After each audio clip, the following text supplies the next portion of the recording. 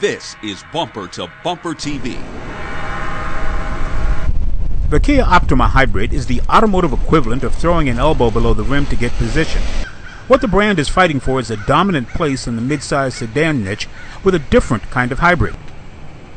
Like others in the segment, the Optima Hybrid looks like a regular Optima with a lot of touches and buttons that you would expect. But the difference is under the hood, or in this case, what is under the engine shroud.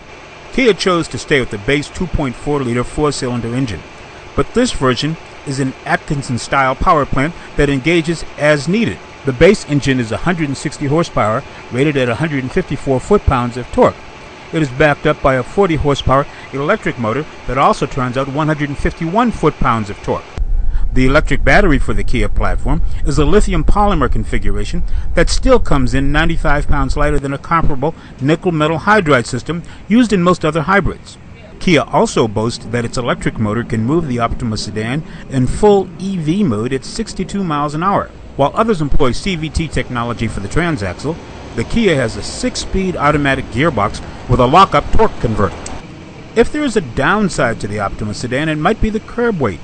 Officially listed at 3,490 pounds, it's heavier than the gasoline versions of the sedan. We put the car through a week of urban driving and got the promised 35 miles to the gallon in stop-and-go traffic. However, the pleasant surprise came on the open road, where its response was just as quick as the traditional internal combustion engine. Admittedly, the hybrid is a small part of the mid-size segment, but for Kia, the Optima is another way for the brand to continue its scoring drive with North American drivers. This is Greg Morrison. We want to know what you think, so email us. The address is bumpertobumpertv@cs.com.